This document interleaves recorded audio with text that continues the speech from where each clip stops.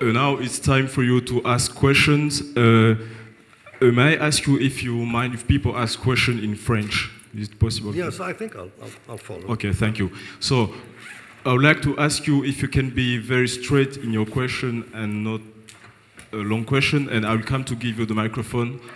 The first 4 people want to ask a question. You? Hello, thank you very much for this very inspiring exposé. I have 3 very short and straightforward questions. The first one, do you think that the concept of Pachamama can be applicable to seeds? Because you're talking about nature, but seed is a derivative of nature and something produced through the action of man. So could Pachamama be applicable to seeds as well? The second question, you talked about the commons, and I'm a lawyer, I'm working on the commons and seeds as commons for my PhD. And you said commons is an anti-capitalist and anti-colonialist concept, but not an anti-patriarchal concept. Is that what you said? Yeah. Okay. But why? I don't really understand why. And does this mean that the concept of commons does not work then to resolve the problem of seed and food that we are facing? And the last question is, what do you think of the concept of global public goods? Thank you. Can you put together more questions probably and then an answer? You prefer 2 questions or 3 questions? 3 questions, yeah. 3? Okay, I'll take the second one. Bonsoir. Je vous parle en français. Je voudrais vous demander de m'expliquer un peu plus la relation entre la spiritualité et la religion, s'il vous plaît. The third question, la troisième question, quelqu'un? So thank you for your theory and your visions. So I think it's very interesting. But my constatation is that your theory have an echo in our university and attracts people who are willing to see change and to see change in society. And that's people who somehow have an intellectual background. My question is how to take popular social classes into the struggle for transition, and how to take people who need change, not people who are willing to see change, such as people in this audience, but really people who need change into the transition, and how to make these people acquainted with notions and different concepts such as degrowth, commons, or the Pachamama, or whatever. Thank you. Okay, thank you. Well, there are all of them very good questions. I'll be short because probably, well, there are more questions and I'd like to answer them if possible. The question of Pachamama and seeds, of course, that's the way in which the discussion on Creole or indigenous seeds is being discussed these days is more not so much on the basis of alternative cosmovisions of nature, but on the question of the autonomy of the peasant.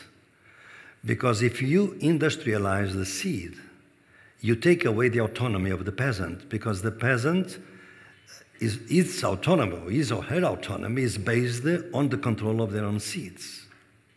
And in India, and in India already, we have an extreme reduction of varieties with the Green Revolution.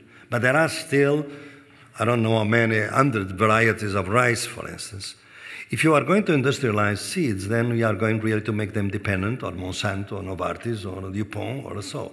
So the question is not so much discussed in the ways in which it's been discussed by Via Campesina, is not so much discussed in terms of Pachamama, alternative visions, but it can be articulating that.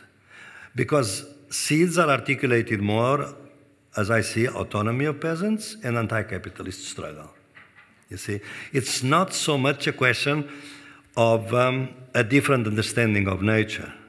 Is the idea that without autonomy, peasants are not going to survive. And we have to understand that most of the food that we eat around the world is done by small farmers, by peasants, not by the multinational corporations.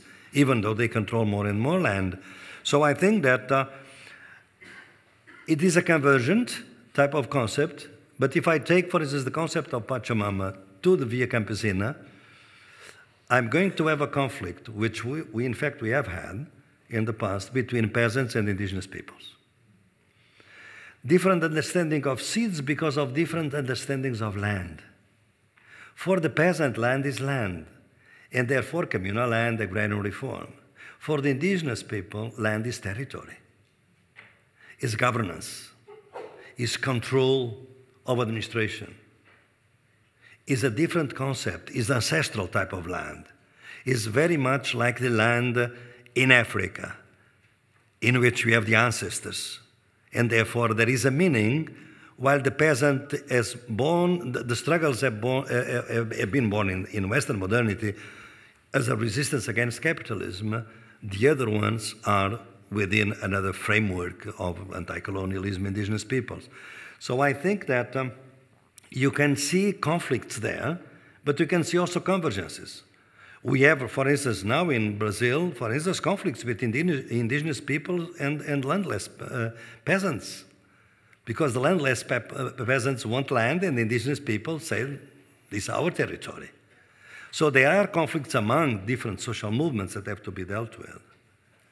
I think that the second question about commons is very intriguing to me, that we have today a very strong feminist movement around the world, very diversified, of course. But in the alternatives that are being developed, I never see that patriarchy is addressed up front.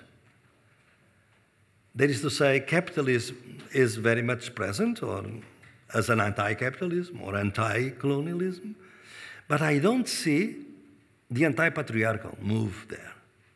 In fact, I have to say that in many ways, they are very patriarchal. For instance, the indigenous women today, in Latin America in particular, they have this liberation movement, women's liberation movement. They refuse to call themselves feminists because this is a white thing or a mestiza thing. And they don't fight for equality. They fight for a concept that in Quechua is Xaxawarmi, means a kind of an holistic complementarity. It's very easy for us to discredit this concept, but they fight for it. And they think, and therefore their conceptions are different from the conceptions of the feminists, of the white, or mestiza feminism. And I give you an example to show, because these are very concrete things in practice, is that when we have meetings of white feminists, and usually they like to meet just the women. Men are really not included very often in many debates. While for indigenous women, men have to be present. And this is seen by the white women as a kind of dependency. After all, the indigenous women are very dependent on men. The response from the indigenous women is very simple. If we don't transform the men, we never reach any transformation. So we have to bring them. They have to be with us. Two conceptions of feminism. I don't see that they are absolutely contradictory, but we have to analyze the differences among them. But I'm really a bit concerned that the anti-patriarchy is the most transversal type of struggle, and sometimes it's difficult to put it up front, except that when it is by the women. But the important thing is that the struggles of women have to be struggles of everybody else, and vice versa. So if you go to the page of an initiative that I took, and now is very spread, we call it Popular University of the Social Movements. You can go to the page www.popularuniversityofsocialmovements.org. And we have organized workshops all over the world in recent times. And one most recent one was in Mozambique between women and peasants. These workshops last for 2 days. 1/3 are academic people, 2/3 are leaders of movements, social movements. And at the end, we have declarations, letters, communique, press releases, and so on. And at the end, the women, a very important feminist movement in Mozambique, came and said, from now on, The struggle for land is a struggle of women in Mozambique. It's not a peasant struggle. It's also our struggle. Because if my struggle is not your struggle, we are going to be defeated. And this is the most difficult thing, because different social movements have different repertoires, different languages, and are very divided among themselves. The global public good, I don't know if it's a specific theory that you are addressing of global public goods that come from what we call an international, left international law. Basically, that's what it is. But it's very much connected with the idea of the common good of humankind, of which there is already a declaration in the United Nations, as we are also struggling for the Declaration on the Rights of the Pachamama. So there are affinities. With Wittgenstein, I would say they are family affinities among these different things. So spirituality and religion. It is very difficult. For instance, can we, forgive me if I speak in English and not in French. No, I could probably, but I stick to English now, and you can follow it, right? Well, can I really and deeply understand that a river is sacred, that a mountain is sacred? Well, I was created in a culture in which sacredness is something up there. Even though for most other religions, the most sacred is down there. But in Christianity, it is up there. It is very difficult for me to be the transcendent dimension of a river beyond the materiality of the river, of which I make use for my everyday life. If the river for me is sacred, the way I deal with it is different. I have to respect the restoration cycles of that river. I probably cannot, I can, of course, fish and get fish from that river, but I can destroy the fishes of that river. I cannot pollute it. What this idea of seeing the transcendent within the immanent, it is difficult, quite really anxiety-raising, I would say, for a Western. I have been in many discussions, and that's what you become more humble, in which, in fact, going back to, in one of my books, I deal with a great philosopher, German philosopher of the 14th century, Nicolaus of Cusa, that says what we know is that we don't know, but says that much better than Socrates. He called dox ignorantia, learned ignorance. What we have to be is learned ignorant. That is to say, to learn that we don't know enough, that our knowledge is incomplete. So my attitude to deal with spirituality is this idea of incompleteness. So far I go, so far I can't go. But I have to respect that other people with other visions, and I have to understand that from their point of view, if you go to my project, we see a conversation I had with a very important anthropologist in Bolivia, Silvia Rivera Cusicanqui. We conduct our conversations at 3,900 meters. But as an evocation, behind us, if you look at the video, is in my project, and see that, is a 2-hour video, is Illimani.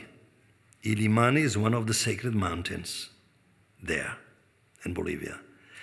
And she wanted that the mountain would be behind us to protect us. It's strange to me. This woman is professor at New School of New York. But she believes that the Nevado can protect us. Am I going to dismiss it and say, well, for me, it's just a mountain? I think we have to respect. So that's the concept of respect and dignity comes so close.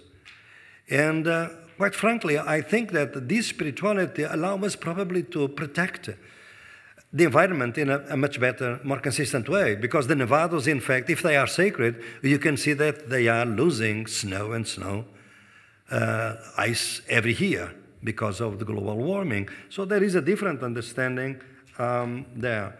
The fifth question is the best question ever in social science, in politics.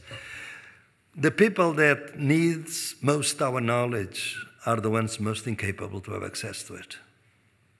That's the drama of the universities and Western-centric knowledge. That's the question of legitimacy of the universities, which in fact is going to be worse and worse, because universities are becoming corporate enterprises. The value of knowledge is more and more the market value of knowledge. So we are heading for a situation in which the discrepancy between the good knowing and the good life are going to be more discrepant. So this work of mine, which I present here to you, and I have to write books within the academic life, of course. But when I go, I didn't do that here, but I did 2 weeks ago in Denmark, because I didn't know very well the Belgian scene. Wherever I go, I ask the universities that invite me, 50% of my time is with university, 50% of my time is with social movements. For instance, I spent 1 day at Roskilde University and 1 day with the Trampoline House, which is a house for interned people, asylum seekers in Denmark. And believe it or not, most of my friends of the leftist party in Copenhagen didn't know of the Trampoline House, didn't know of the asylum seekers problem. And they get a pass to come from very remote camps, which are concentration camps in a sense. They come to the city. They came to this event with me, to our meeting, and then they have to return the same day back to the camp. So this is Europe, but it's completely outside even the leftist canon of the group with whom I was, which is Transform Europe. So I think that your question is, there is only one way, is that we have to build, it would be a long-term seminar with several classes on discussions on this, is what I call extension in reverse. That is to say, the ecology of knowledge, the epistemology of the South, is not to open, to take the university outside. I don't believe that you can take with our language, with our footnotes, with our concepts. They are not very relevant to people. What we have to do is to bring the outside world into the university. Bring the social movements to work with professors here, with the students. Make them part of the curriculum, organizations. This is very difficult, even for the people at the university to organize this, but that's what I call the reverse extension, is bring the outside world inside the university, because the university is losing legitimacy, basically because the elites of our world are trained in very few universities. My university is not one of them. I guess probably Louvain is probably not one of them, the global universities. The reason why the states are not investing in universities anymore is because the elites everywhere are trained in 6 or 7 universities around the world. All of them in the United States, 2 in England. Sorbonne will never be a global university because of the language. And that's where they are being trained. The global business schools. They have campi all over. All the including my own university in Madison, because I'm affiliated with the University of Wisconsin in Madison. We have, of course, campi now in Shanghai. These are the global universities, and these are the ones that are really training the elites. Very few of them. So I think that the universities have to create a different social support. And I think it has to come from the popular classes. And probably because we are going to get into a kind of a new class struggle, quite frankly, much less institutionalized, because neoliberalism has destroyed trade unions in many countries. I think that here you are still strong, but in my country are very weak. In the United States, they are becoming almost residual. And if you go through Africa, most of the multinationals in Tanzania or in Kenya, they make deals on the provision that trade unions are not involved. So we see here that unless we create different alliances between universities and society, and I don't think there will be the elites, there will be other popular classes. And there are initiatives in some universities that are going this way, probably universities that feel, this tension much more than we feel in Europe, I would say. But for instance, if you take some of Brazilian universities now, in the School of Medicine, we have already, traditional healers coming to the university and discuss with the students different alternative ways of medicine. In many countries in Africa, being certified. That's the problem. Certifying traditional medicine is almost a way of making it scientific. So that's the paradox that may exist there. But I have no better question to that. I mean, get out of your university ghetto and try to work don't choose the struggle. We are chosen by the struggles. If you are going to decide, am I going to be an ecologist or a feminist, we will never be anything. The struggle will choose you. But you have to be open to the needs of people. I mean, you have to feel that this is a repellent way, that we live in a very protected world, but very small world. I mean, Europe is shrinking. The world is expanding and is being uglier and uglier. And I live part of my life in the United States, and quite frankly, this is a society that is very ugly in terms of social injustice today. If the growth of unemployment is the one that we want in Europe, the one that we get in the United States, which is the McDonaldization of labor, which is low-paying labor, unspecialized, unskilled labor. I have students of mine, PhDs, that are in the McDonald's or at the counters of supermarkets, because these are the jobs that are there. The most skilled jobs are not there anymore, but very few. And many of them go to China at this point. So I think that there is an antinomy here, and I have no easy answer to your question, quite frankly. Oh, yeah, you have a question, please. Go ahead. I try in English. My English is not very good. My French also, so I don't know why.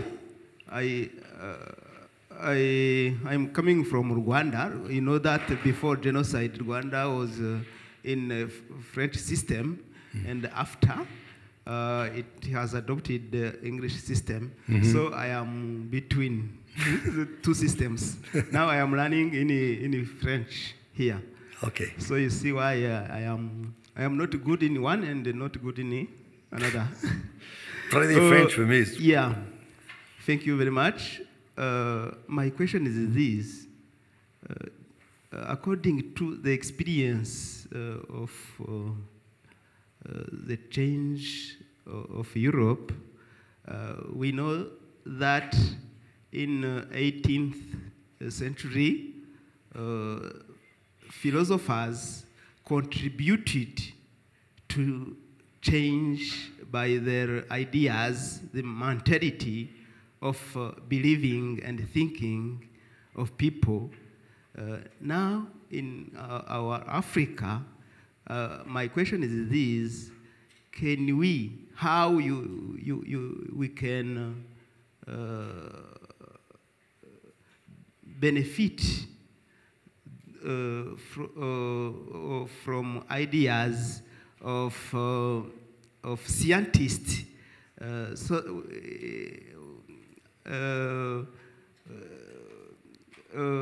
Excuse me. No, it's fine.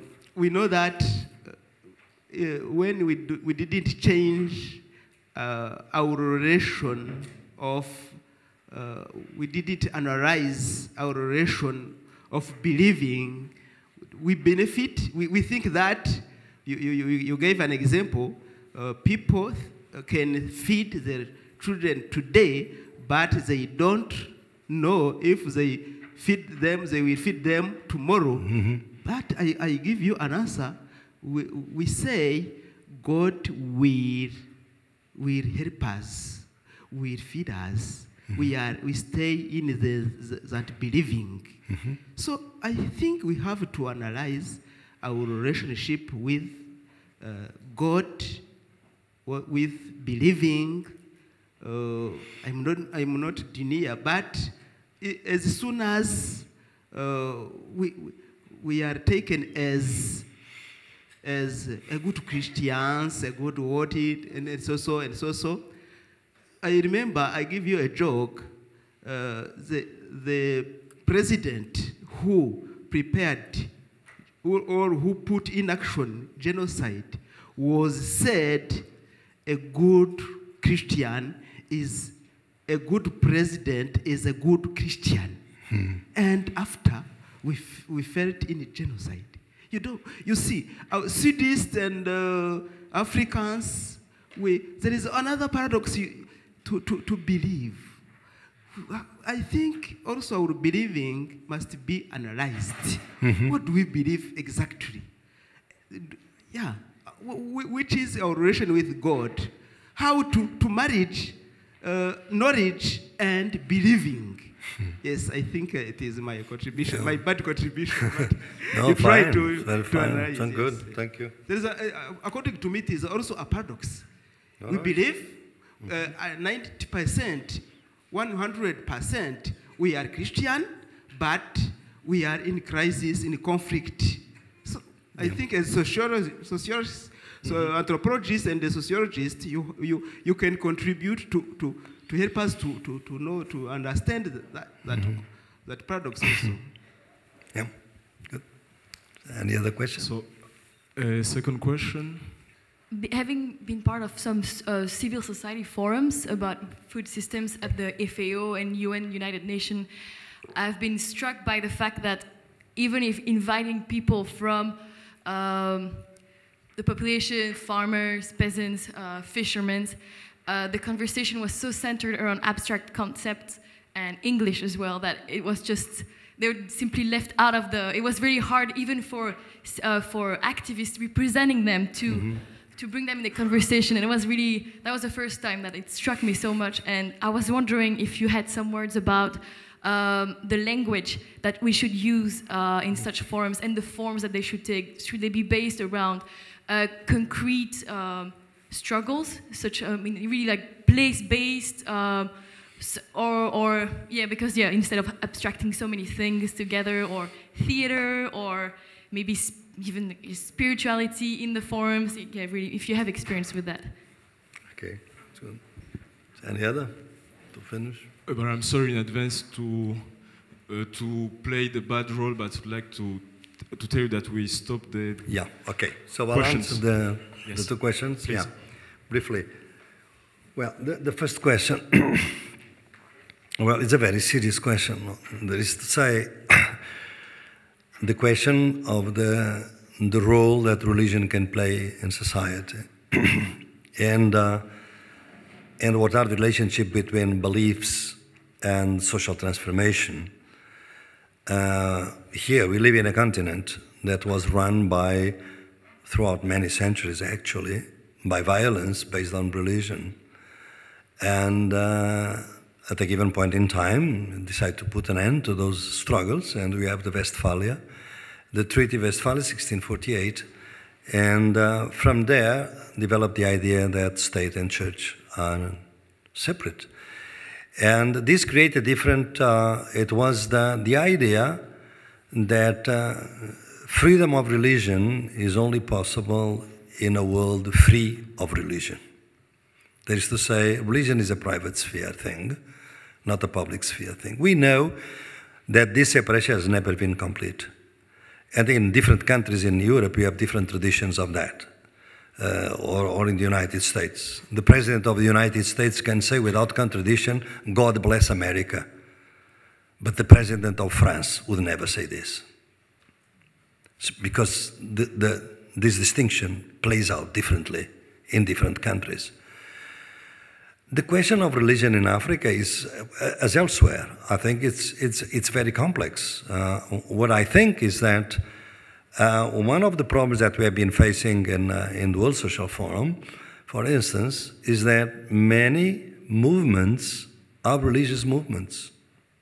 or they based in Christianity in different kinds of Catholic, Protestant, and so on. And there are movements that on the other side are completely secular.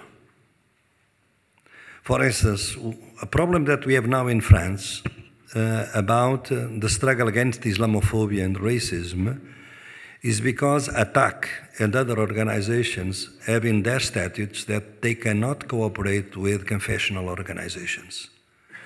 And some of the neighborhood associations, Islamic, for instance, they are confessional. And how can you bring together in a struggle secular movements with religious movements? So for me, the question of religion, I put it in this way because that's what I'm most familiar with. Of course, that I have in the struggles, there are people that formulate their struggles in different way, and some of them formulate them in terms of struggle in the name of a progressive God. You know, this book that I mentioned is about liberation theology and human rights that just came out by Stanford. That's my trying to understand that religion is playing out an ambiguous role. There are progressive theologies and reactionary theologies, both in Christianity, in Judaism, and in Islam.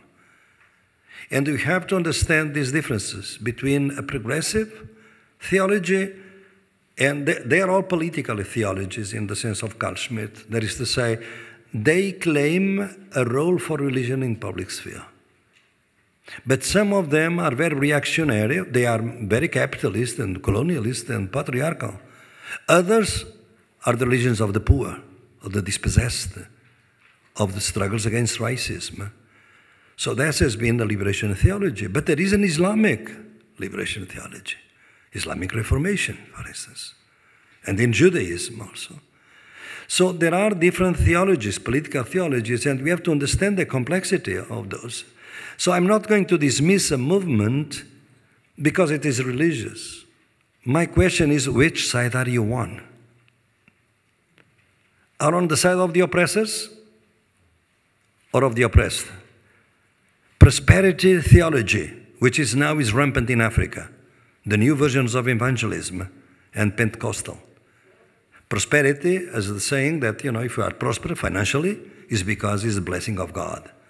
So then you have to be rich. So I analyze in this book part of this prosperity theology.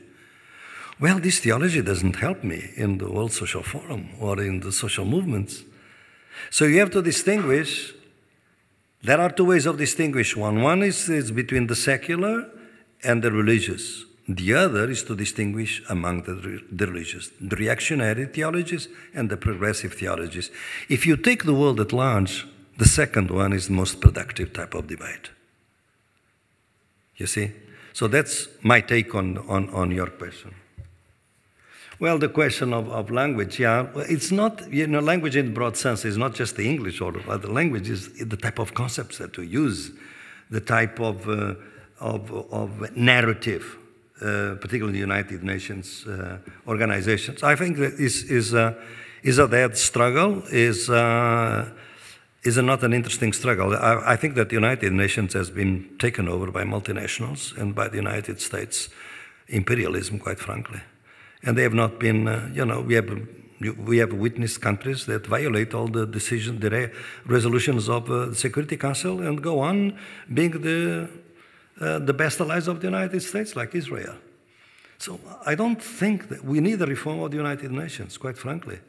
This model, that's why I think that other types of organizations in which you have different articulations of movements, they also play their role in the United Nations systems. For instance, the Transcontinental Alliance of Indigenous Movements. They have been very active for the declaration of the United Nations in favor of the indigenous movements.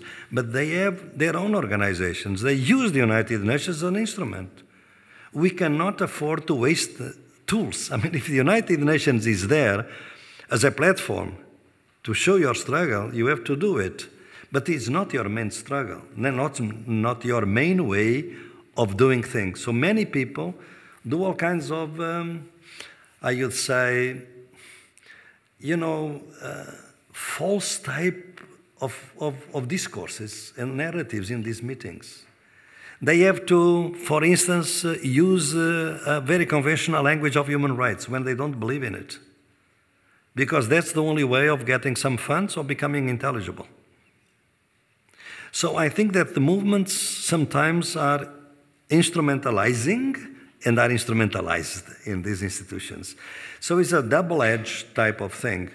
But I work more with those that, you know, that meet outside these forum instead of trying to put in the agenda, like the World March of Women, trying to put in the political agenda of different countries, the questions of abortion, the question of equality, the questions and so on, sexual discrimination or domestic violence.